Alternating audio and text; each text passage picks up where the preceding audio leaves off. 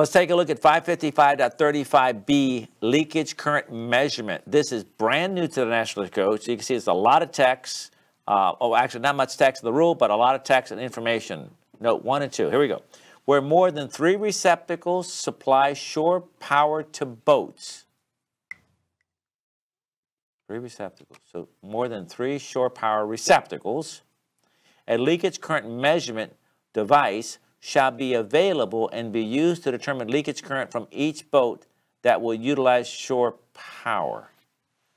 If I have more than 3 shore power receptacles, a leak current device shall be available to be used to determine leakage current from each boat that will utilize the shore power. Brian? So the discussion that was had that I heard about this was they're assuming that the feeder is going to have 100 milliamp protection and the receptacles on the pedestal are going to have 30 milliamp protection. So if there's more than 3, there's the ability for it to be over 100 milliamps, and you want to know what's tripping what. And you know, that would make sense if it worked that way. Right. I mean, but you could have one that's probably going to be a lot more than 100 milliamps anytime there's a fault. Right. And it's going to trip. Who knows what it's going to take? So the numbers is really irrelevant, but it really matters, and it could be mechanically, well, you know, if it's 1, if it's 2, all right, well, then when does it start? It starts 3. But the part that is a little confusing to me is like, what the heck is a leakage current measurement device? Let me tell you what it is. An ammeter. Put it on there. You put an ammeter on those wires. How much current should be coming back compared to the current that left? The same amount. All amount. So if you put an ammeter around the power supply cord and you see that there's any kind of current, well, obviously, that means what? Some is getting leaked. Some is getting leaked because we keep tripping the breaker. But the problem is that how do you, okay, the 100 amp main stripping and or the 30 amp, okay, the 100 amp main stripping, we know that the leakage current is greater than what? If it's 100 amp milliamp. Greater than 100, greater than But 100. we don't know, you know, anything Where more it than, is. Okay, we don't know out of the 50 of them where it is. Is that right? Yep. But if we get lucky, which we're not ever going to get lucky, that when you have one boat that comes in and plugs in, you know the leakage current is going to be more than 30 milliamperes, okay? Because there's obviously some kind of fault that's going to go to the water, and the water is going to carry more than 30 milliamperes of current. That's a fact. Or it's going to trip the 100 amp breaker. So we have to, who was the last person plugged in a receptacle? I don't know. We came here 2 hours later. So it's not going to be easy. So what you have to do is, I'm guessing, disable the leakage protection at the feeder, then run around all these shore powers and try to find out which one is carrying current. So I've got your leakage current meter right here.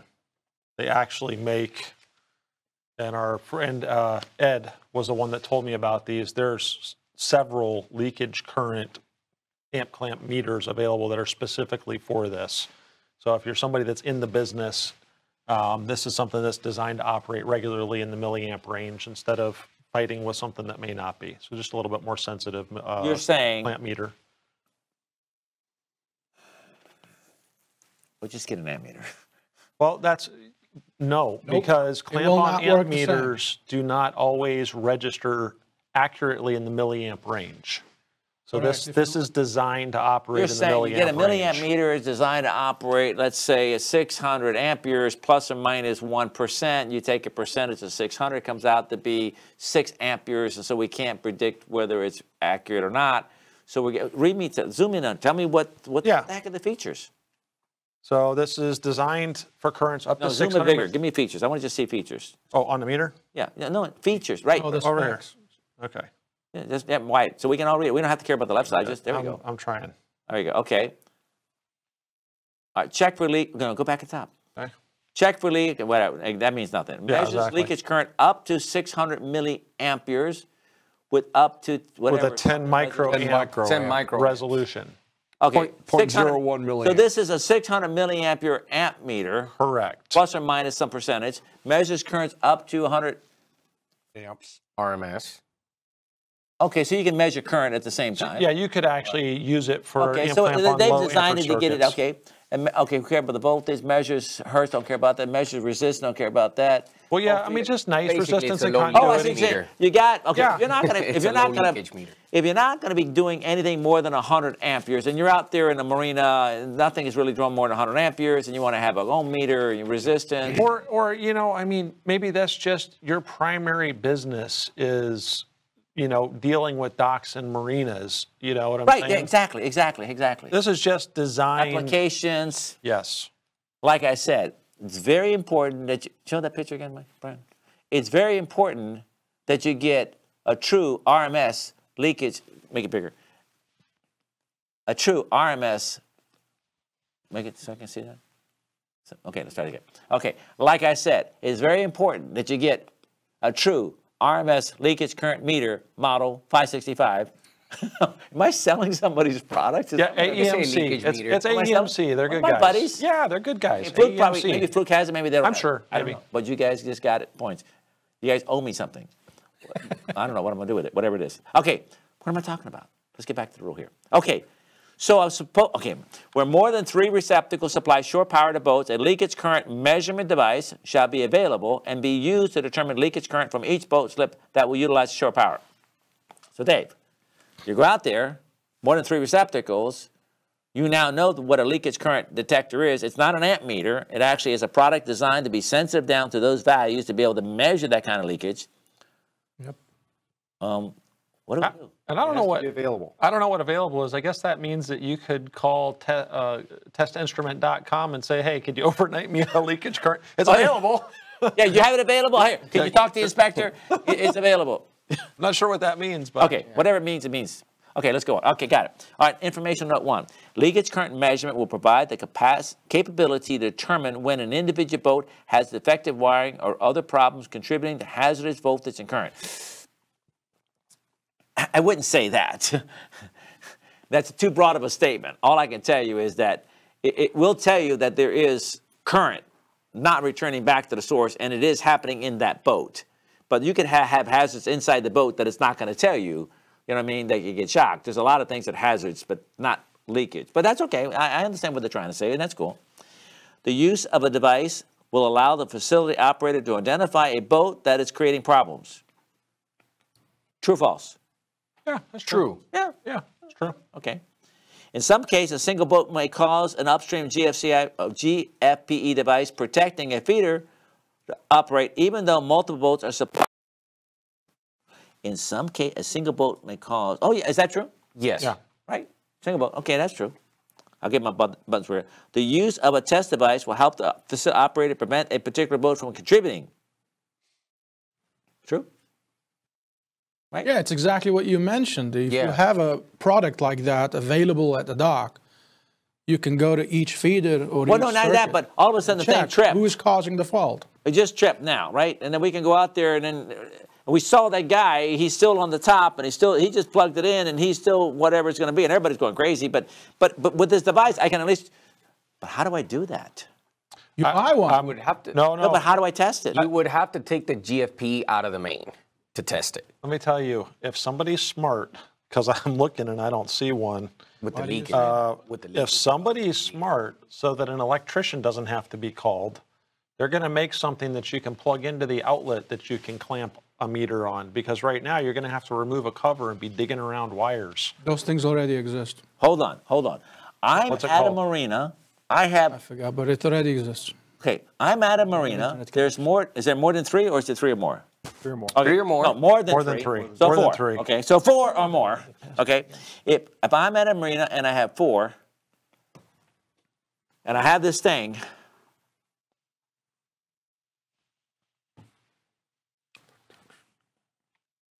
I can't use it. You need to call an electrician. No, I can't use it because I have to disable the ground fault protection. So now let me see if I can come up with any kind of tool or any kind of thing. I can go to the end of the cord of the shore power. I can't go to all of them. What do you mean you can't use it? Well, I mean, it's the breaker's off. The breaker tripped. The 200 amp Oh, main. that's easy. Okay. When the breaker's tripping, that's easy. The problem is when you have somebody that's drawing, No. Tell me how easy. I'm telling you it's Yeah, not easy. because it's off. I know, just but I don't unplug know which things one until you turned. can turn it back But I don't on. know which one. You just unplug them until you can turn it back on. That's the easy way. Oh, you could do that. Leakage current detector. That means just unplug everything, turn on the breaker again, start plugging in one at a time. Which one ever trips it? That's the the one. detector. Section 555.35b, leakage current measurement device.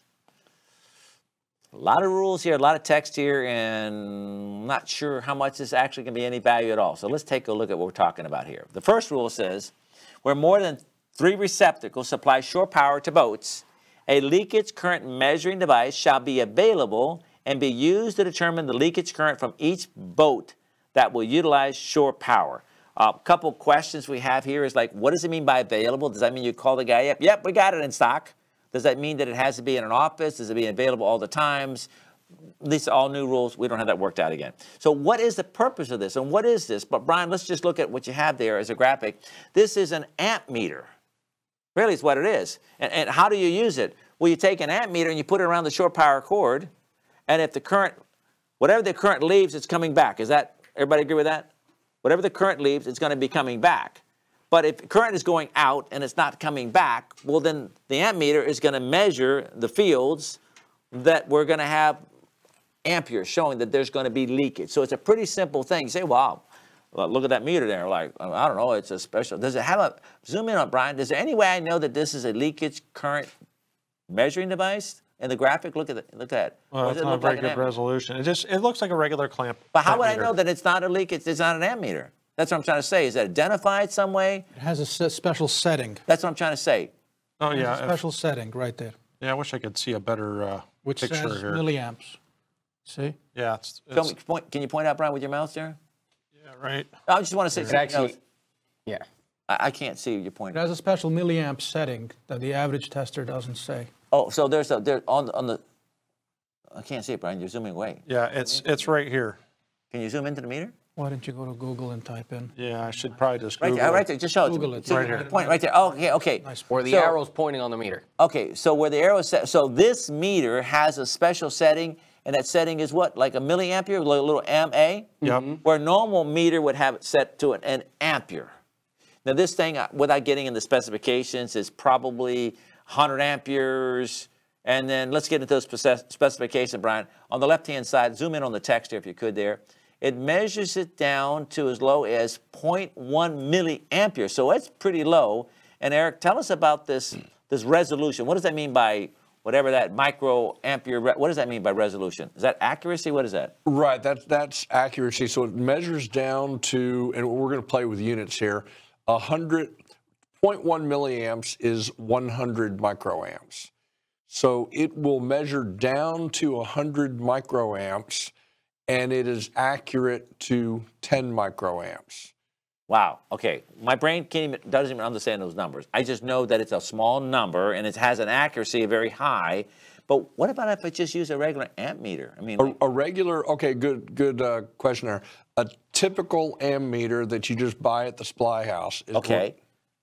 But that doesn't give me my setting for the milliampere, does it? right, and the accuracy is only down to 100 milliamps, and so the accuracy is greater than what we're trying to measure. Okay. So you have to have a special meter. So if I have an amp meter, it'll measure down to 100 milliamperes, but I'm trying to measure 30 milliamps to 20, some value less than 100 milliamp, and the accuracy is 100 milliamperes. Right. So we're not even close. So you You're not can't even use a close. regular amp meter to be measuring leakage current to try to determine which boat possibly could be contributing to a problem. Okay, Correct. so let's review it again. You need to have a leakage current measuring device, and it has to be available and to be used in measuring. Information number one, let's talk about what's the purpose of this device. Leakage current measurement will provide the capability to determine when an individual boat has defective wiring or there are other problems contributing to hazard, voltage, and current. The use of the device will allow the facility operator to identify a boat that is creating a problem. In some cases, a single boat may cause the upstream GFCI device protecting a feeder to the GFPE device protecting the feeder to operate even though multiple boats are supplied by the same feeder. The use of a test device will help the facility operator prevent a particular boat from contributing to hazards, voltage, and current. And if you were paying really close attention to what I was saying, you have no clue what I just said. and it meant absolutely nothing because it was just a bunch of words. So I want you to read it on your own later on. And pretty much note number one, it means absolutely nothing because it's not effective. So you have this leakage current measuring device, goes down to 0.1 milliamperes with 10 microamps of accuracy. Great. The feeder just tripped out on the boat lift. I mean, on the boat dock. On the boat dock. Wow. These are some hot-looking boats. Ooh, wow, look over there. Ooh, yeah. Okay, so then you get distracted for a little while. You're kind of calm. It's a beautiful day. Everybody's happy. Everybody's on the boat. They're all happy. Now, the feeder just tripped. And you're thinking, I got this meter. I got it. How do I use it? Because there's no power. I know what I'll do. Because the thing, if I could put this on the cords, I could then find out which is the one that maybe caused the problem. I'll just disable the ground fault protection and I'll energize everything that we were supposed to be protecting, and maybe I can find the problem before I kill somebody. Okay, so we're not going to be going in there and disabling the ground fault protection and bypassing it, so that's going to happen. Okay, so now we don't have any power.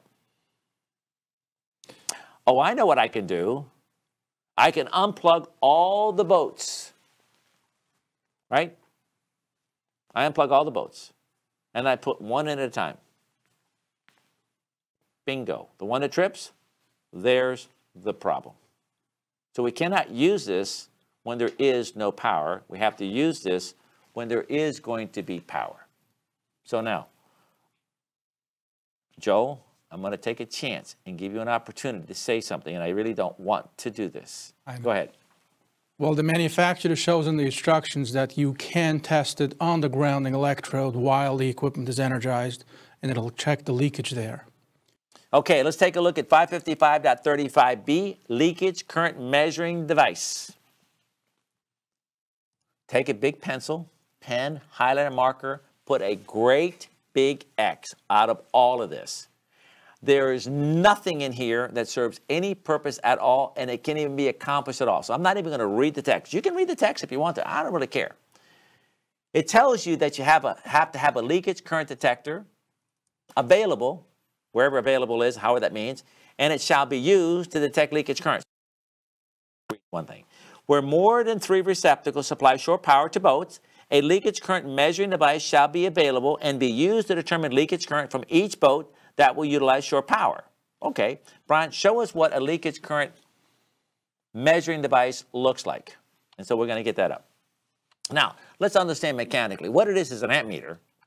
That's just a lot more accurate. An amp meter can go down to 1 amp, okay, and it has a range of about 100. It can go down to 100 milliamperes. An amp meter can, what, 0.1. Okay, of an ampere, and the accuracy is going to be 100 milliamperes. Well, if you're trying to measure 30 milliamperes to 100 milliamperes, well, we can't have a meter that just goes down to 100 milliamperes plus, and then the accuracy is plus or minus 100 milliamperes. So if you go to a leakage current detector, if you take a look at this picture here, this device right here is designed, and you can tell what it is. Brian, just point to it if you could. There's a setting, and where that little setting is set right now on that meter right there, it is set to milliamperes. Normally it's set to amps. Now it's set to milliamperes, and that is accurate down to listen to this, it's accurate down to 0.1 milliamperes. So that's 0.01. 1/100th of 0.01. It's setting down to 0.1 milliampere. That's 1/10 of 1/1000th of 1 ampere, and the accuracy is down to 10 millionths. Micro. 10. What is 10 micro? Micro is what? A millionth. 10 millionths of an ampere of 0.1 of a thousand. Listen, these numbers are just way too small. It really is really accurate. Clearly, they put that leakage current measuring device on a cable for a boat slip or for a shore power. Well, it's going to measure the current going out and the current going back, and it might say 3, 5, 10. Those are what? Milliamperes. Now, if it goes more than 30, what's going to happen to the 30 ground fault protection device of equipment on that particular shore power? If it's more than 30, it's going to trip it. So if the shore power trips, then what do you do with the meter? Well, you can't do anything with the meter because the shore power trips. So you have to turn the power on, but you can't turn the power on because it trips. Well, what about if the feeder to the whole dock trips? Well, the feeder to the dock can be set up to how much? 100 milliamps. 100 milliamperes. Well, if that thing trips, well, I can't go out and try to find out which boat caused the tripping because there's no power. And I can't bypass the protection device so that I can turn on power so I can find out which tripped. So the only way you can check to find out which of these little guys out here created the problem is because you tripped the 100 amp main or 200, 400 amp main, whatever, you unplug them all first, right? Brian, Eric, Joe. Everybody runs around and unplugs all the shore power outlets for all of them that's connected to that specific feeder. Then we turn on the breaker that supplies power to all the shore power outlets, and one at a time you plug it in. Didn't trip, unplug it. Next one, plug it in, unplug it. Next one. You go to every single receptacle connected to that shore power feeder, and you will find the one that is tripping if there is one that has more than 30 milliamperes, because it would then trip the shore power outlet. Now, it's possible that when you plug it in, it trips the 100 amp. Well, that means it's more than 100 milliamperes rather than just 30. Well, now we know the one. But if you plug each one in and check each one and not one of them trips, yeah, well, that's kind of strange. They're all good. Am I right? They're all good. If you plug them all in individually without anything, they all trip. Then you start plugging, well, I guess, hey, electricity works strange ways. Who knows how things work? Whatever it is. You're like, guys, it's magic. It was a lightning. It was a bad thing. It was something crazy. And then you start plugging them in. And it all works fine. Then 3 minutes later, it trips again. Okay. We can't use a leakage current detector because the leakage current detector has to be used when there's power, but the power just got off. So you go back over again. And here's the problem. So what is the problem if you unplug them all, turn the breaker back on again, plug one at a time, none of them trip, put them all back in again, and it trips again? What's the problem? What, Mario? There's an aggregate of milliamp leakage on each boat slip. And we can't check that because there's no power. Right. But let's assume we could check it. Let's assume somehow, you know what we'll do? We'll just bypass that ground fault protection of equipment. We'll run power straight to it, hope that nobody gets killed while we're doing this. And we can run around all the cords and find out which ones they are. Oh, that one's 5, that one's 8, that's 10. And we can mathematically add them all up, and they're more than 100. But they're not one of them is a problem. So now I don't know what you do in that case here. But guess what? We still can't use the leakage current measuring device, and we're not going to bypass anything.